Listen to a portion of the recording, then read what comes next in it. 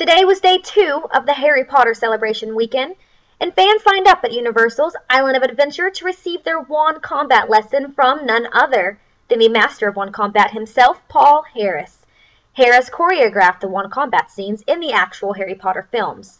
He joined the Harry Potter celebration to give guests a personal demonstration on how to properly maneuver the wands. Bring your body through and twist. Now, clean card. Action! 1, 2, 3, 4, 5. He was nice enough to give me a one-on-one lesson. Oh, okay. Amy,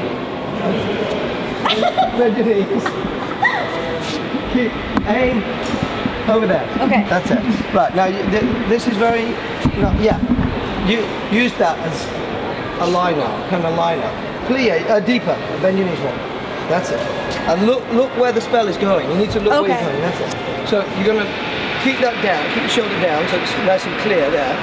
You're going to bring this forward above the head and whip the wand. You're going to get the swish and the flick this way. But don't shoot your own hand. As you bring this forward, you're going to twist the wand and draw it back. Okay. So like that? Yes. But look, you shot your hand. I shot my hand again. The right side through and twist the wand inwards. This way. But look, you're shooting the ground. I think I may still need a little more practice, but I'm pretty confident I'll be a master of wand combat in no time.